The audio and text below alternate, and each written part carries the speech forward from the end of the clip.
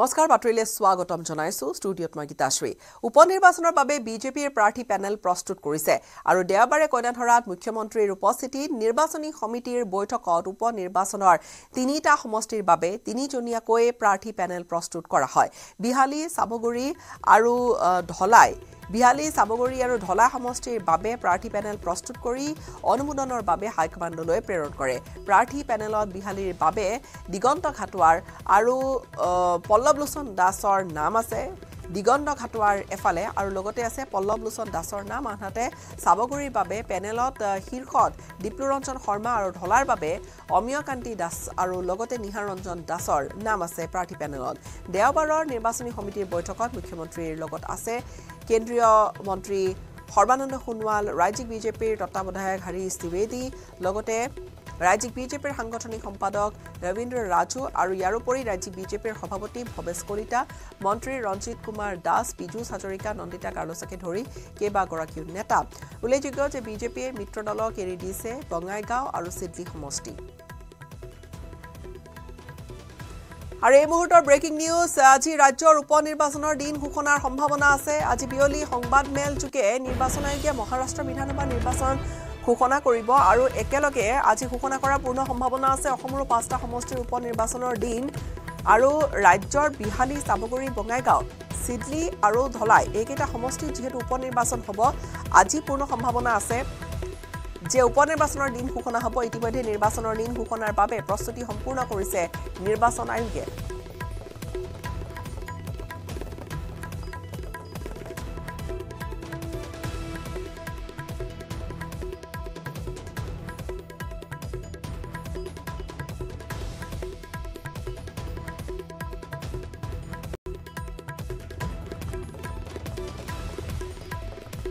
উপনিৰ্বাচনৰ বাবে ইতিমধ্যে জনাইছোৱে যে বিজেপিয়ে প্ৰাৰ্থী পেনেল প্ৰস্তুত কৰিছে দেওবাৰে কইনাধৰাত মুখ্যমন্ত্ৰীৰ উপস্থিতি নিৰ্বাচনী সমিতিৰ বৈঠকত উপনিৰ্বাচনৰ তিনিটা সমষ্টিৰ বাবে তিনিজনীয়াকৈ প্ৰাৰ্থী পেনেল প্ৰস্তুত কৰা হয় বিহালী সামগুৰি আৰু ঢলা সমষ্টিৰ বাবে প্ৰাৰ্থী পেনেল প্ৰস্তুত কৰি অনুমোদনৰ বাবে হাইকমাণ্ডলৈ প্ৰেৰণ কৰা হৈছে আৰু প্ৰাৰ্থী পেনেলত বিহালীৰ বাবে দিগন্ত ঘাটুৱাৰ আৰু আছে লগতে পল্লৱলোচন দাসৰ নাম আনহাতে সাবগুৰিৰ বাবে পেনেলৰ শীৰ্ষ দীপ্লুৰঞ্জন শৰ্মা আৰু ঢলাৰ বাবে অমিয়কান্তি দাসৰ লগতে নিহাৰঞ্জন দাসৰ নাম আছে পেনেলত দেওবাৰৰ নিৰ্বাচনী সমিতিৰ বৈঠকত মুখ্যমন্ত্ৰীৰ উপৰিও সৰ্বানন্দ সোণোৱাল উপস্থিত থাকে কেন্দ্ৰীয় মন্ত্ৰীগৰাকীৰ লগতে ৰাজ্যিক বিজেপিৰ তত্ত্বাৱধায়ক হৰিশ দ্বিবেদী ইফালে ৰাজ্যিক বিজেপিৰ সাংগঠনিক সম্পাদক ৰবীন্দ্ৰ ৰাজু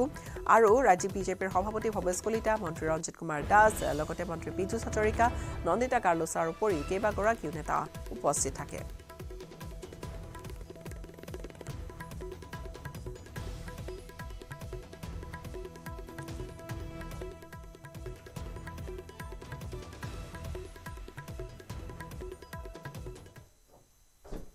মা কামাখ্যাৰ আশীষ ললে হাৰিয়ানাৰ মুখ্যমন্ত্ৰী নায়ব সিং সাইনিয়ে 17 অক্টোবৰত পুনৰ হাৰিয়ানাৰ মুখ্যমন্ত্ৰী ৰূপে নায়ব সিং সাইনিয়ে শপত গ্ৰহণ কৰিবলৈ গৈ আছে আৰু শপত গ্ৰহণৰ পূৰ্বে দেৱী কামাখ্যাৰ ইয়াত আশীষ ললে দেওবাৰে উপস্থিত হৈছিল আসলতে মুখ্যমন্ত্ৰী নায়ব সিং সাইনি অসমত আৰু আজি পুৱাই তেওঁ কামাখ্যা ধামত উপস্থিত হ'ল মা কামাখ্যাৰ চৰণত মূৰ দুৱাই আশীৰ্বাদ ললে দেৱীৰ পৰা আৰু বিজেপিৰ কাৰ্যালয়ত বৈঠকত মিলিত হ'বলৈ গৈ আছে মুখ্যমন্ত্ৰীগৰাকী কিন্তু তাৰ পূৰ্বে তেওঁ পুৱাই মা কামাখ্যাৰ আশীৰ্বাদ ললে पार्टी का जो लेजिस्लेचर पार्टी का जो मेंबर्स का मीटिंग होगा वोटिंग सेरेमनी से पहले सर वो कब होगा सर वो 16 तारीख को होगा और 16 तारीख को हमारे जो इंचार्ज लगे हैं जो ऑब्जर्वर आए हैं आदरणीय अमित शाह जी भारत के गृह मंत्री और हमारे मोहन यादव जी केंद्र ने उनको ऑब्जर्वर के रूप में नियुक्त किया है 16 तारीख को सभी हमारे लेजिस्लेटिव मेंबर्स उनके साथ मीटिंग होगा मीटिंग के बाद सारा शपथ ग्रहण का 17 तारीख को कार्यक्रम होगा आज कामाख्या माँ के चरणों में मुझे आने का शीश नवाने का अवसर मिला है और मैं पुनः हरियाणा वासियों को इतना बड़ा मैंडेट जो दिया है आदरणीय मोदी जी के नेतृत्व में जो विश्वास व्यक्त लोगों ने किया है मैं उसकी बहुत बहुत शुभकामनाएं और बधाई देता हूँ। আৰু হা ইতিমধ্যে ভাষ্য শুনিলে আৰু তেওঁ 16 তাৰিখৰ কথাটো কৈছে যেতিয়া বৈঠক হ'ব শপত গ্ৰহণ আছে 17 অক্টোবৰত আৰু তাৰ ঠিক পূৰ্বে বিজেপিৰ এগৰাকী মুখ্যমন্ত্ৰী নায়াব সিং সাইনি তেওঁ পুনৰবাৰ শাসনলৈ আহিছে বা তেওঁৰ নেতৃত্বত পুনৰবাৰ শাসনত বিজেপি হাৰিয়ানাত আৰু এতিয়া শপত গ্ৰহণৰ পূৰ্বে তেওঁ কামাখ্যা ধামত উপস্থিত হৈ দেৱীৰ আশীৰ্বাদ ল'লে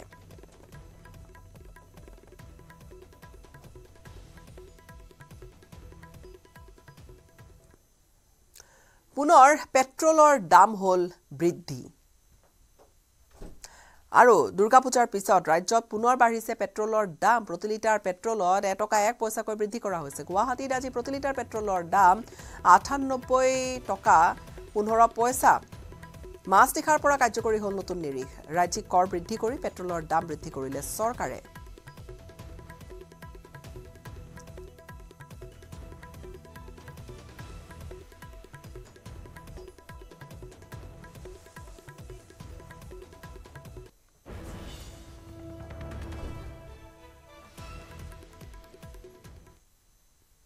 মধ্যপ্ৰাচ্যৰ কিছু খবৰ আগবঢ়াম লেবাননত অব্যাহত আছে ইজৰাইলৰ বোমা বৰ্ষণ বোমাৰ আঘাতত ইতিমধ্যে ধুলিসাত হৈ গৈছে দক্ষিণ লেবাননত থকা হিজবুল্লাৰ কেইবাটাও ঘাটি আৰু ইজৰাইলৰ আক্ৰমণত নিহত হৈছে হিজবুল্লাৰ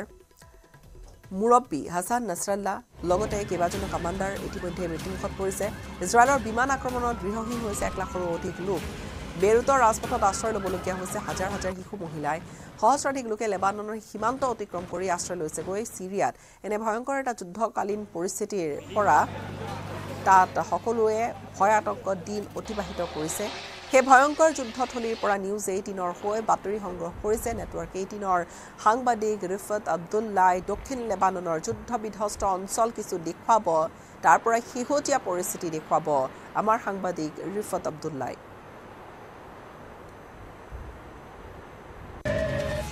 शरहबील में अभी इसराइल की तरफ से एक बम्बार्डमेंट की गई है ये देख सकते हैं आप बिल्कुल अंदर हूँ मैं ये किचन है इस घर का और आप देख सकते हैं कि क्या हाल है यहाँ पे बिल्कुल अभी सिर्फ यहाँ पे मैं पहुँचा हूँ और अभी भी ऊपर से देखिए ये क्या हाल है और ये आप पिक्चर्स देख रहे हैं सिर्फ और सिर्फ न्यूज़ 18 पे सिर्फ न्यूज़ 18 की टीम अभी यहाँ पे पहुँची है थोड़ी देर पहले ये यहाँ पे बम्बार्डमेंट की है इसराइली फोर्सेस ने और हिजबुल्लाह लगातार टारगेट कर रहा है इसराइल पर और ये आप देख सकते हैं कि यहाँ पे किस तरीके के हालात हैं सब ये जो स्लैब्स हैं ये देखिए ये बिल्कुल लटक रही हैं और यहाँ पे ऐसा लगता है कि कभी भी ये मकान पूरा ढह सकता है लेकिन इसको कहते हैं कि अपनी लाइफ की रिस्क लेके भी यहाँ पे मैं पहुँचा हूँ अंदर ताकि रियल ग्राउंड ज़ीरो सिचुएशन में आपको दिखा सकूं ये पूरा का पूरा यहाँ पे ढह गया है और ये हालात हैं यहाँ पे ऐसा लगता है कि ये बिल्डिंग अभी कोलैप्स हो जाएगी और यहाँ पे सारा ये जो इर्द गिर्द का हाल है तो इससे आप अंदाज़ा लगा सकते हैं कि यहाँ पे क्या कुछ हुआ है ये है रियल ग्राउंड ज़ीरो की पिक्चर अभी यहाँ पे ये अटैक हुआ है थोड़ी देर पहले तो ये किचन है और किचन के अंदर हम गए हैं और यहाँ पे आप देख सकते हैं तो मुझे दिखाएंगे और यहाँ पे आप देख सकते हैं ये मिसाइल्स रॉकेट्स जो दागे जाते हैं ये बेडरूम है यहाँ पे और बेडरूम की हालत आप देख सकते हैं कि इस बेडरूम में क्या कुछ हुआ है आपको दिखाने की कोशिश करूँगा कि यहाँ ये दूसरा बेडरूम है और ऊपर से ये देख सकते हैं आप ये सब कुछ बिखर गया है यहाँ पे सब कुछ तबाह हुआ ये लगातार ये बम्बार्डमेंट हो रही है और इसमें आप देख सकते हैं कि क्या हालात हुए हैं यहाँ पे लेकिन हिजबुल्लाह की तरफ से भी लगातार इसराइल पे अटैक किए जा रहे हैं और हिजबुल्लाह ने साफ कर दिया है कि वो अपने अटैक्स इसराइल पर नहीं रोकेगा इसराइल पर उनके अटैक्स जो हैं वो जारी रहेंगे और न्यूज़ 18 की टीम यहाँ पे पहुँची है ग्राउंड ज़ीरो पे और शायद ही कोई और टीम इस तरीके से आपको ये विजुअल्स दिखा सकती है ये देखिए कि अंदर का हाल क्या हुआ है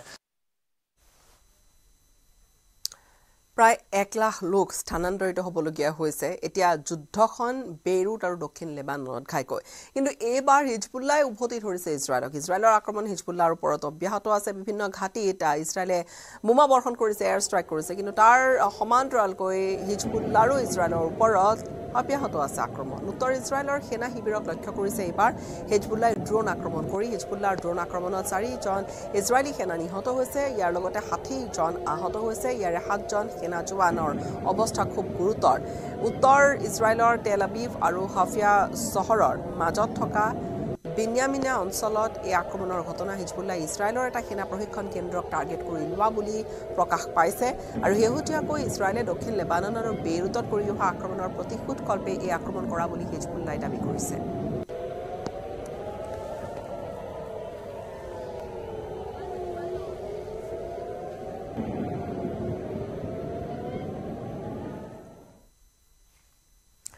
মৰিগাঁৱৰ খবৰ ব্ৰেকিং নিউজ এই মুহূৰ্তত মৰিগাঁৱত পলাতক কয়দীৰ মৃতদেহ উদ্ধাৰ কৰা হৈছে আব্দুল ৰছিদৰ মৃতদেহ উদ্ধাৰ কৰাক লৈ চাঞ্চল্য লাহৰীঘাটৰ দেৱাগুৰিৰ এখন বিলত উদ্ধাৰ কৰা হৈছে মৃতদেহটো আৰক্ষীৰ অভিযানৰ উমান পাই বিলত জাপ দিছিল আৰক্ষীয়ে বিলৰ পৰা উদ্ধাৰ কৰিছে মৃতদেহ ইতিমধ্যে 3 দিন পূৰ্বে মৰিগাঁৱৰ জেলৰ পৰা পলায়ন কৰিছিলে এতিয়াও পলাতক আন 4 কয়দী 28 মেত গ্ৰেপ্তাৰ কৰা হৈছিল আব্দুল ৰছিদক পক্সৰ লগত গ্ৰেপ্তাৰ হৈছিল সেই গোচৰতে আব্দুল ৰছিদ পলায়ন কৰিছিল কাৰাগাৰৰ পৰা আৰু সেই কাৰাগাৰৰ পৰা পলায়ন কৰা মৰিগাঁৱত পলাতক হৈ থকা কয়দীৰ মৃতদেহ উদ্ধাৰ কৰা হ'ল আব্দুল ৰছিদৰ মৃতদেহ উদ্ধাৰক লৈ চাঞ্চল্য মৃতদেহ উদ্ধাৰ কৰা হৈছে হয়তো বিল এখনত জাপ দিছিল বুলি সদৰি কৰা হৈছে লাহৰীঘাটৰ দেৱাগুৰিৰ এখন বিলত উদ্ধাৰ কৰা হ'ল মৃতদেহ আৰক্ষীৰ অভিযানৰ উমান পাই বিলত জাপ দিছিল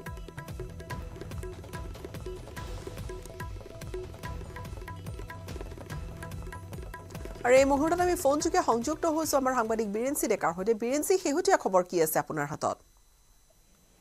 নিশ্চয় গীতাশ্ৰী আচলতে দেখাব গৈছে অতি চাঞ্চল্যকৰ এটা খবৰ যে 11 তাৰিখে নিশা প্ৰায় 2 বজাত যিহেতু 5 কয়দী মৰিগাঁও যি কাৰাগাৰ আছে কাৰাগাৰৰ পৰা তেওঁলোকে কম্বল তেওঁলোকৰ যি লুঙি আছিল সেই তাৰ পৰা এটা ৰছী আচলতে প্ৰস্তুত কৰি জেলৰ পৰা পলাইছিল 5 কয়দী 5 কয়দীৰ ভিতৰত আছিল আব্দুল ৰছিদ নুৰ ইছলাম জিয়াৰুল ইছলাম মফিদুল ইছলাম আৰু সাইফুদ্দিন আহমেদ আৰু দেখা পোৱা গৈছে সেই 5 কয়দী যেতিয়া পলায়ন কৰিলে তাৰ পাছতে আচলতে মৰিগাঁৱৰ যি আৰক্ষী আছে বা যি কাৰাগাৰ কৰ্তৃপক্ষৰ মাজত হাহাকাৰ সৃষ্টি হৈছিল আৰু তেওঁলোকক বিচাৰি বিভিন্ন স্থানত অভিযান চলাইছিল যদিও তেওঁলোকক কিন্তু সংক্ষুব্ধ পোৱা নাছিল আৰু কালি দিনটোত লাহৰীঘাট আৰক্ষীয়ে এটা খবৰ লাভ কৰিছিল যে যি পলাতক আব্দুল ৰছিদ আছে আব্দুল ৰছিদৰ এখন পলায়ন কৰোঁতে আচলতে এখন ভৰি ভাঙিছিল আৰু সেই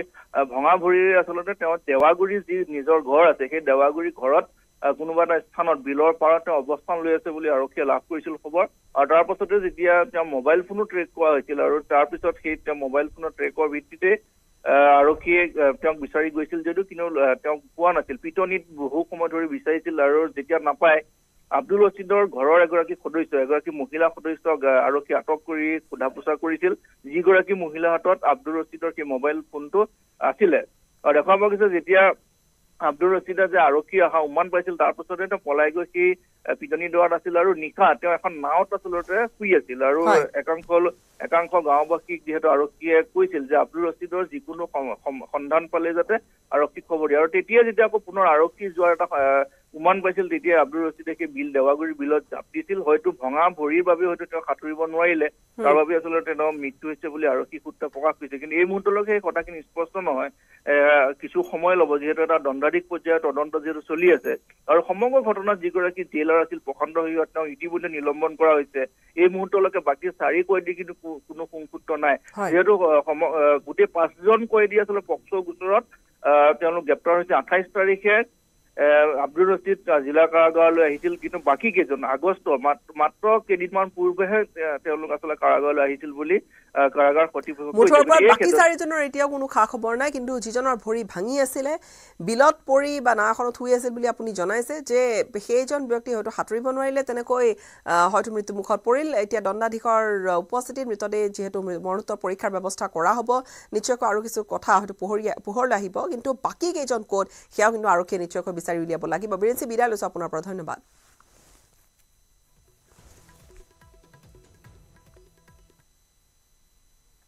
আনে ব্ৰেকিং নিউজ বিজয় দশমীৰ নিশা কাজিৰঙাৰ বসাগাঁৱত ভয়ংকৰ দুৰ্ঘটনা পথৰ কাষত থকা গছ এজোপা তীব্ৰ জোৰে আহি খুন্দিয়ালে এখন টাটা মেজিক বাহনে ঘটনাস্থলীতে মৃত্যু ঘটিছে দুজনকৈ লোকৰ আহত হৈছে দিব্যজ্যোতি ভৰালী নামৰ যোৰহাট পুলিবৰৰ যুৱক এজন মৃত ব্যক্তি কেইজন বুকাখাত কুৰুৱাবাহীৰ নয়ন আৰু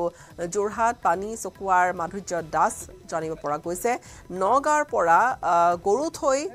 যোৰহাট মোহবন্ধালৈ গৈ আছিলে আৰু তেনে অৱস্থাতে এই ঘটনা ঘটিল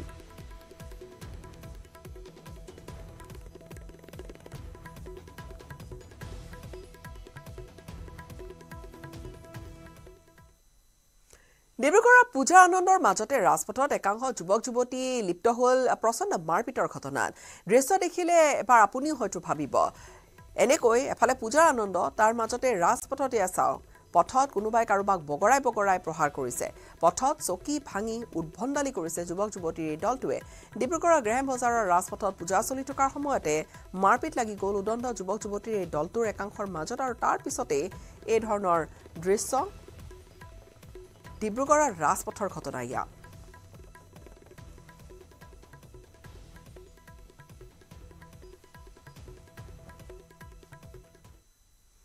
নতুন দিল্লীত আয়োজিত লাকমি ফ্যাশন উইক 2024ত হেপাহ দ্য ডিজায়াৰ অসমীয়া শিপিনীৰ পাট কাপোৰ উজলি উঠিছে সংযুক্তা দত্তৰ অসমীয়া পৰম্পৰা সম্পৃক্ত আধুনিক ডিজাইনত পাটৰ কাপোৰ পিন্ধি সংগীতা বিজলানীয়ে দিলে খোজ ৰেম্পত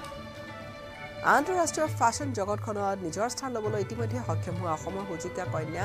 সংযুক্তা দত্তই আকৌ এবাৰ লাকমি ফ্যাশন উইকত দেখুৱালে নিজৰ ডিজাইনৰ চমক অসমৰ পাটৰ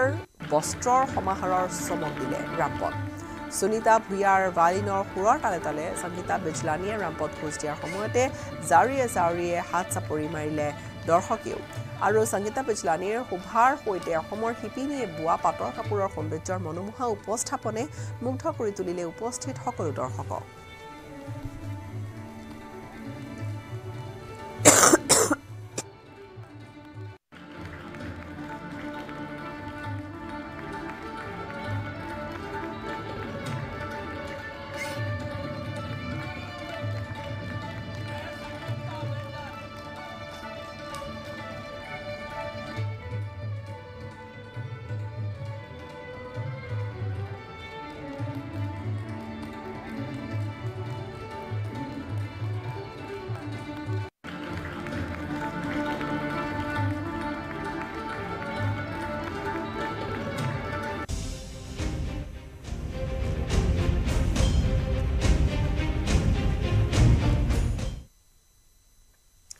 বিশ্বৰ মহাকাশ বিজ্ঞানত সংঘটিত হৈছে এটা নতুন ঘটনা এলন মাস্কৰ মালিকানাধীন স্পেস এক্সৰ এটা ৰকেটে সৃষ্টি কৰিছে এটা নতুন অভিলেখ আমি সেই দৃশ্যটো আপোনালোকক দেখুৱাইছো স্পেস এক্সৰ এটা ৰকেট বুষ্টাৰ ভাসমান সাগৰীয় প্লেটফৰ্মত অৱতৰণ কৰাৰ সলনি পুনৰ ঘূৰি আহিল লঞ্চিং প্যাডলৈকে অৰ্থাৎ উৎক্ষেপণ যেনেকৈ হৈছিল পুনৰ লঞ্চ প্যাডলৈকে উভতি আহিছে আৰু এই ঘটনাই বিশ্বৰ মহাকাশ বিজ্ঞানীসকলকো আচৰিত কৰি তুলিছে দেওবাৰে স্পেস এক্সে এটা ষ্টাৰশ্বিপ ৰকেট উৎক্ষেপণ কৰিছিল মহাকাশলৈ ৰকেটটো উৎক্ষেপণৰ সময়ছোৱাত মাত্ৰ কেইছেকেণ্ডমানৰ পিছতে ষ্টাৰশ্বিপ ৰকেটৰ সৈতে সংলগ্ন বুষ্টাৰ ৰকেটটো পূৰ্বে নিৰ্দিষ্ট কৰি থোৱা ভাসমান সাগৰীয় প্লেটফৰ্মৰ পৰিৱৰ্তে পুনৰ লঞ্চিং প্যাডলৈ ঘূৰি আহি অৱস্থান ল'লে বিশ্বৰ প্ৰথমবাৰৰ বাবে এনেকুৱা কৃতিত্ব অৰ্জন কৰিছে স্পেস এক্সৰ মহাকাশ বিজ্ঞানীসকলে উল্লেখযোগ্য যে ইয়াৰ পূৰ্বে বিগত 9 বছৰ ধৰি স্পেস এক্সে নিৰ্মাণ কৰা সৰু ফাল্কন 9 ৰকেট বুষ্টাৰসমূহ উৎক্ষেপণৰ পিছত পুনৰ ঘূৰি আহে আৰু যিবোৰ পৰৱৰ্তী সময়ত পুনৰ ব্যৱহাৰযোগ্য কৰি তোলা হয় যাৰ ফলত মহাকাশ যান বা উপগ্ৰহ উৎক্ষেপণৰ বাবে হোৱা খৰচ যথেষ্টখিনি কমি যায় স্পেস এক্সৰ শেহতীয়া এই কৃতিত্বই মহাকাশ বিজ্ঞানৰ যাত্ৰাত আৰু এধাপ আগুৱালে বুলি মন্তব্য কৰিছে মহাকাশ বিজ্ঞানী তথা অভিযন্তাসকলে এলন মাস্কে সোশ্যাল মিডিয়াত শ্বেয়াৰ কৰা এটা ভিডিঅ' দেখা গৈছে ফাল্কন 9 ৰকেট বুষ্টাৰটো ঘূৰি আহি পুনৰ সফলতাৰে লঞ্চিং প্যাডত অৱস্থান লোৱা উৎক্ষেপণৰ 7 মিনিট পিছত 232 ফুট দৈৰ্ঘ্যৰ ৰকেটটি বুষ্টাৰটোৱে ঘূৰি আহি এই ধৰণে লঞ্চ প্যাডৰ যন্ত্ৰাংশত সোমাই পৰা দেখা গ'ল য'ত ইতিমধ্যে সেই দৃশ্য দেখুৱাইছো স্পেচ এক্সৰ অভিযন্তাসকলে ৰকেট বুষ্টাৰৰ এই সফলতাত অভিভূত হৈ পৰিছে মহাকাশ বিজ্ঞানত যে অসম্ভৱ একো নাই ইয়াক এক যাদু বুলি অভিহিত কৰিছে একাংশ মহাকাশ অভিযন্তাই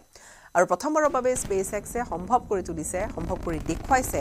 উৎক্ষেপণ কৰা ৰকেট অথবা বুষ্টাৰ কেনেদৰে পুনৰ ক্ষতি নোহোৱাকৈ পৃথিৱীলৈ ঘূৰাই নিব পৰা যায় উল্লেখযোগ্য যে ইয়াৰ পূৰ্বে মহাকাশলৈ উৎক্ষেপণ কৰা ৰকেটসমূহ মহাকাশতে ৰৈ গৈছিল আৰু সেইসমূহ পুনৰ ঘূৰাই অনাটো সম্ভৱ নাছিল অসম্ভৱেই আছিল মহাকাশত আৱৰ্জনা হৈ পৰে সেই ৰকেটবোৰ বা সেই অংশবোৰ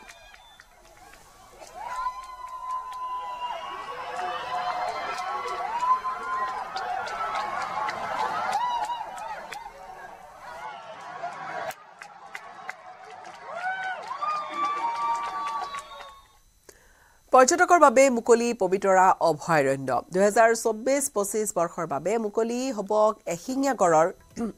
ৰম্যভূমি পবিতৰা অভয়াৰণ্য পৰ্যটকৰ বাবে আজিৰ দিনৰ 11 বজাত মুকলি কৰা হ'ব পবিতৰা অভয়াৰণ্য পবিতৰা মুকলি অনুষ্ঠানত উপস্থিত থাকিব বনমন্ত্ৰী চন্দ্ৰমোহন পাটোৱাৰী আৰু মন্ত্ৰী পীযুষ হাজৰিকা ইতিমধ্যে সজাই তোলা হৈছে পবিতৰা অভয়াৰণ্যখন পৰ্যটকৰ জীপ সাফাৰীৰ বাবে সাজু কৰি তোলা হৈছে 20খনকৈ জীপ আৰু ইয়াৰ উপৰিও 13টা বিভাগীয় হাতী সাজু কৰি ৰাখিছে পবিতৰা অভয়াৰণ্য কৰ্তৃপক্ষই বিশ্বৰ ভিতৰতে সৰ্বাধিক ঘনত্বৰ এশিঙীয়া গড়ৰ বাসস্থানী হৈছে পবিতৰা প্ৰতি বছৰে পবিতৰালৈ আগমন ঘটে শ শ দেশী বিদেশী পৰ্যটকৰ প্ৰাকৃতিক সৌন্দৰ্যৰে ভৰপূৰ এখন পবিতৰা অভয়াৰণ্য আৰু য'ত মুহত পৰি প্ৰত্যেক বছৰে দেশী বিদেশী পৰ্যটকৰ ভিৰ হয় লাডি দিছিগা ফুট থাকে এই সময়ছোৱাত মুকলিৰ পিছতে আৰু আজি মুকলি হ'বলৈ গৈ আছে পবিতৰা এবাৰো যথেষ্ট সংখ্যক পৰ্যটকৰ আগমন ঘটিব বুলি আশা ব্যক্ত কৰিছে কৰ্তৃপক্ষই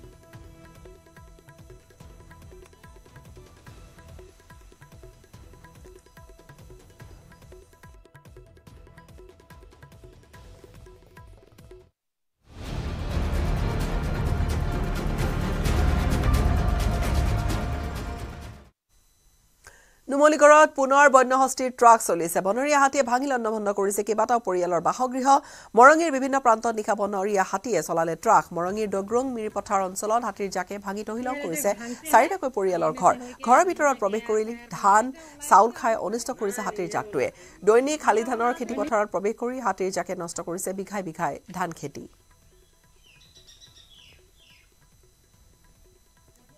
মুঠৰ পৰত এই যি সংঘাত এয়া দিনক দিনে বৃদ্ধি হৈ গৈ আছে কি কৰিব কি নকৰিব অঞ্চলবাসীৰ ৰাইজো যেন এই মুহূৰ্তত তেওঁলোকৰ হাততো নাই কোনো উত্তৰ বন বিভাগীয় কোনো উত্তৰ দিব পৰা নাই যথেষ্ট পৰিয়ালৰ বহুখিনি ধানৰ পৰা আৰম্ভ কৰি বহুখিনি ঘৰ দুৱাৰ ক্ষয়ক্ষতি হৈছে এক ৰিপৰ্ট আগবঢ়াইছো ভুক্তভোগীৰ সৈতে কথা পাতিছিলে আমাৰ সতীৰ্থ সাংবাদিক প্ৰণৱজ্যোতি শইকীয়া আমাৰ নুমলীগড়ৰ সাংবাদিকৰ এক ৰিপৰ্ট আগবঢ়াম হয় ৰাজ্যত দুৰ্গা পূজাৰ আনন্দ উল্লাস চলি থকাৰ মাজতে নুমলীগড়ৰ দৈগুঙৰ মিৰিপথাৰ অঞ্চলত নিশা বন্যহস্তীয়ে ট্ৰাক চলাই এই অঞ্চলটোৰ প্ৰায় 4টাতকৈ অধিক বাসগৃহ ভাঙি সম্পূৰ্ণৰূপে লণ্ডভণ্ড কৰে মই কেমেৰা সতীৰ্থক সেই পৰিৱেশ দেখুৱাবলৈ ক'ম কিদৰে নিশাৰ ভাগত অহা এটা হাতী যাকে এই সমগ্ৰ অঞ্চলটোত ত্ৰাসৰ সৃষ্টি কৰে আৰু এইটো নতুন ঘটনা নহয় ইয়াৰ পূৰ্বেও আচলতে প্ৰতিদিনাই বুলি ক'ব প্ৰতিদিনাই বন্যহস্তীয়ে এই সমগ্ৰ অঞ্চলটোত ট্ৰাক চলাই লোকসকলৰ যিসমূহ খেতি পথাৰ আছিলে যিসমূহ বাসগৃহ আছিলে এই বাসগৃহ ভাঙি লণ্ডভণ্ড কৰিছে বাৰম্বাৰ আমিও বাতৰি পৰিৱেশন কৰি থাকোঁ কিন্তু বাৰম্বাৰ আচলতে এনেদৰে বন্যহস্তীয়ে এই সমগ্ৰ অঞ্চলটোত ত্ৰাসৰ সৃষ্টি কৰিছিলে আৰু যোৱা নিশাও দেখা পোৱা গৈছিল হাতীৰ এটা বৃহৎ জাকে এই সমগ্ৰ অঞ্চলটোত প্ৰৱেশ কৰি ত্ৰাসৰ সৃষ্টি কৰে কেইবাটাও পৰিয়ালৰ বাসগৃহ সম্পূৰ্ণৰূপে ভাঙি লণ্ডভণ্ড কৰে মই কথা পাতিব বিচাৰিম মোৰ লগত ইয়াৰে কেইবাজনো লোক আছে বাইদেউ কি ভাঙিলে এতিয়া ডাইনিং টেবুল ভাঙিলে আৰু চাউল 5 কেজি আছিলে আৰু বাচন বাতি চেপ্টা হৈ গ'ল কেইটা ঘৰ ভাঙিলে আপোনালোকৰ আমাৰ এটাই ভাঙিছে আৰু এখিনি কে ঘৰ ভাঙিলে তিনিটা ঘৰ ভাঙিছে মানুহ আছিলে নাই মানুহ আছিলে শুই আছিলে ভাঙোতে আৰু পলালে দাদা ঘুমাৰি সেই তাত যেন তেন ভাগিলে ওলালে যেনে তেনে পলালে গোটেই ভাঙিলে গোটেই ভাঙি দিলে হয় নিশ্চয়কৈ সম্পূৰ্ণৰূপে বাসগৃহ ভাঙিছে মোৰ সতীৰ্থ যদি সম্ভৱ হয় সেই দৃশ্যসমূহ দেখুৱাব কিদৰে ঘৰৰ ভিতৰত শুই থকা অৱস্থাতে বন্যহস্তী জাকে ঘৰটো ঘেৰি ধৰে আৰু ঘেৰি ধৰি সম্পূৰ্ণৰূপে ভাঙি তহিলং কৰে কথমপিহে প্ৰাণ ৰক্ষা পৰিছে যিহেতু ভিতৰত মানুহ শুই আছিল আৰু শুই থকা সময়তে আচলতে বন্যহস্তীয়ে আক্ৰমণ কৰে কথমপিহে প্ৰাণ ৰক্ষা পৰে দাদা ইয়াত সদায় হাতী ওলাই নেকি সদায় ওলাই থাকে তো হাতী এইটো মোৰ ঘৰ হয় এইটো সদায় ওলাই ইয়াত সদায় থাকে লেকিন ঘৰ দুৰা একো নকৰে এতিয়াহে কৰিছে এইটো আজি কৰিছে কেইটা ভাঙিলে ঘৰ আজি 3টা 4টা হয় নিশ্চয়কৈ এনেদৰে দুৰ্গা পূজাৰ আনন্দ উল্লাস চলি থকাৰ সময়তে নুমলীগড়ত এতিয়া প্ৰায় 4টাতকৈ অধিক পৰিয়ালৰ জীৱনলৈ অন্ধকাৰ নামাই আনিলে এজাক বন্যহস্তীয়ে নিশা হঠাতে অহা বন্যহস্তী জাকটোৱে অতৰ্কিতে আক্ৰমণ কৰে এইকেইটা বাসগৃহত আৰু এয়া আচলতে নতুন ঘটনা নহয় প্ৰতিদিনেই নুমলীগড়ৰ ভিন্ন প্ৰান্তত আচলতে যি বন্যহস্তীৰ উপদ্ৰৱ সেই উপদ্ৰৱ অব্যাহত আছে আৰু এক কথাত ক'বলৈ গ'লে নুমলীগড়ত যি হাতী মানুহৰ সংঘাত সেই সংঘাতে দিনক দিনে অতি ভয়াৱহ ৰূপ ধাৰণ কৰিছে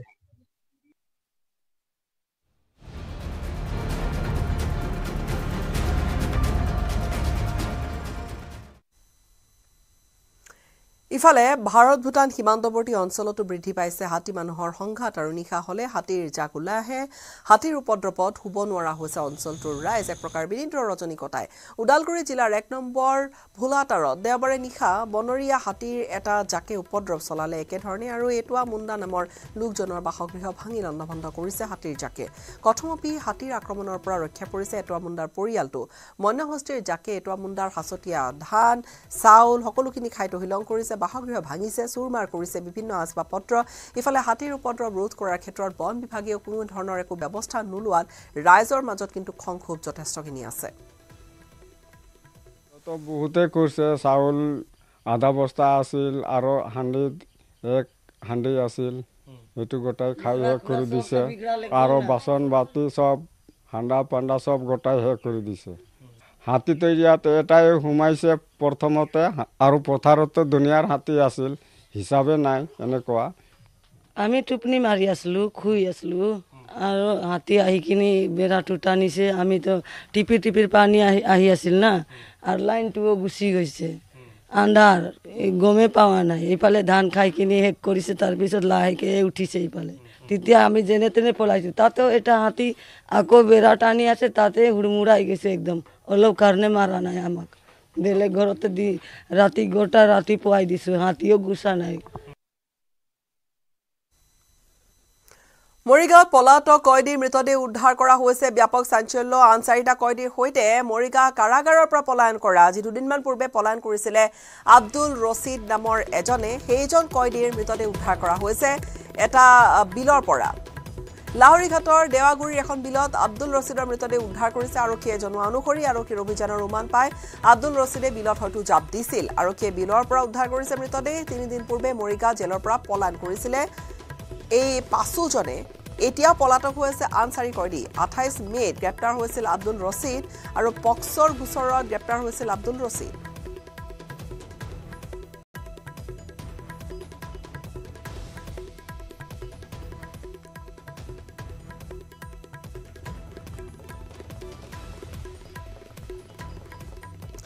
আৰু ফোন যোগে এই মুহূৰ্তত আমি মৰিগাঁৱৰ পৰা সংযুক্ত হৈছো আমাৰ সাংবাদিক পৱনজ্যোতি ডেকাৰ সৈতে পৱন এই গোটেই ঘটনাটো অত্যন্ত চাঞ্চল্যকৰ প্ৰথমে আচলতে কেনেকৈ সেই দেৱাল পাৰ হৈ তেওঁলোকে পলায়ন কৰিছিলে এই কয়দী পাঁচোজনে সেয়াই আচলতে বিৰাট চাঞ্চল্যৰ সৃষ্টি কৰা এটা ঘটনা আৰু তাৰ পিছত এতিয়া মৃতদেহ উদ্ধাৰ কৰা হৈছে বাকি 4জনৰ খা খবৰ কিন্তু এতিয়াও নাই পলাতক হৈ আছে নিশ্চয়কৈ গীতাশ্ৰী অতি চাঞ্চল্যকৰ বিষয় যে ইমান নিৰাপত্তা বেষ্টনীৰ মাজত ভেদি আচলতে পলায়ন কৰিছিল 5টাকৈ কয়দী আৰু এই কয়দী বিচাৰি আচলতে আৰক্ষীয়ে তলাচ কৰিছিল সমগ্ৰ ৰাজ্য তথা মৰিগাঁও জিলাৰ বিভিন্ন ঠাইত আৰু আজি পুৱতি নিশা আচলতে এটা খবৰ আহিল যিজন আব্দুল ৰছিদ উৰফে বইলাৰ নামৰ যিজন অপৰাধী সেই অপৰাধীটোৱে আচলতে বিলৰ মাজৰ মেটেকাত আচলতে লাগি থকা প্ৰত্যক্ষ কৰে স্থানীয় লোকে তাৰপিছত আৰক্ষীৰ লগে লগে আৰক্ষীক যোগাযোগ কৰাৰ পিছত সমগ্ৰ ঘটনাটো পোহৰলৈ আহে আৰু এতিয়া বৰ্তমান এই যি বিলৰ একেবাৰে মাজ ভাগত আচলতে বিলখনৰ মাজ ভাগত এই মৃতদেহটো উদ্ধাৰ হৈছে আৰু এতিয়া আৰক্ষীয়ে উদ্ধাৰ কাৰ্য চলাই আছে আৰু কিছু সময় পিছতে পাৰলৈ আনিব আৰু এই সমগ্ৰ ঘটনাটো এই কেনেকে মৃত্যু হ'ল আচলতে আৰক্ষীয়ে পৰৱৰ্তী সময়ত নিশ্চয়কৈ আমাক অৱগত কৰিব গীতাশ্ৰী নিশ্চয়কৈ আৰক্ষীয়ে বাকী 4জন কয়দী সম্পৰ্কে আৰু কি কৈছে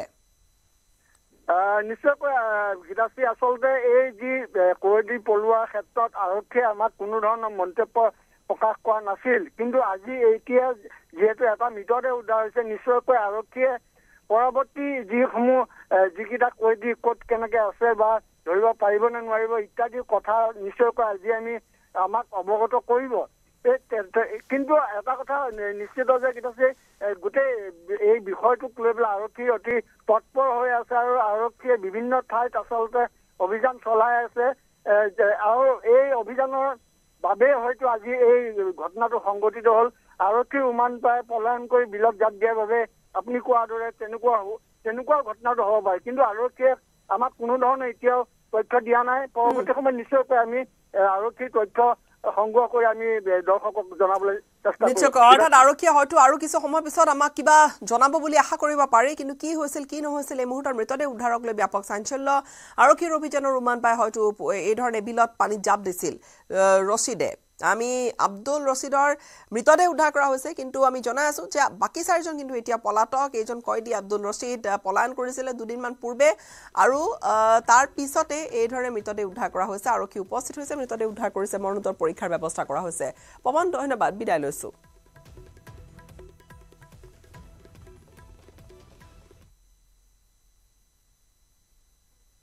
কৰিমগঞ্জ বদৰপুৰত 8 কোটি টকাৰ হেৰোইন সহ 4 সৰবৰাহকাৰী গ্ৰেপ্তাৰ কৰা হৈছে এখন ৱাগনাৰ বাহনেৰে মিজোৰামৰ পৰা গোপন চেম্বাৰত আনি থকা অৱস্থাতে আৰক্ষীয়ে গোপন সূত্ৰৰ খবৰৰ ভিত্তিতে হেৰোইনখিনি জব্দ কৰিলে 48টা সাবুনৰ বাকচৰ ভিতৰত 548 গ্ৰাম হেৰোইন জব্দ কৰিছে কৰিমগঞ্জৰ আৰক্ষী অধীক্ষক পাৰ্থপ্ৰতিম দাসৰ নেতৃত্বত চলা ড্ৰাগছ বিৰোধী অভিযানত আৰক্ষীয়ে এই বৃহৎ সফলতা লাভ কৰিছে ঘটনাত আৰক্ষীয়ে গ্ৰেপ্তাৰ কৰিছে আব্দুল বাছিদ ফয়জুল হক তাজউদ্দিন আৰু নাহিমউদ্দিনক কুখ্যাত ড্ৰাগছ সৰবৰাহকাৰী কেইটাৰ ঘৰ কৰিমগঞ্জ জিলাৰ পাথাৰকান্দিত আৰু ড্ৰাগছখিনি মিজোৰামৰ পৰা কৰিমগঞ্জলৈ সৰবৰাহৰ পৰিকল্পনা কৰা হৈছিল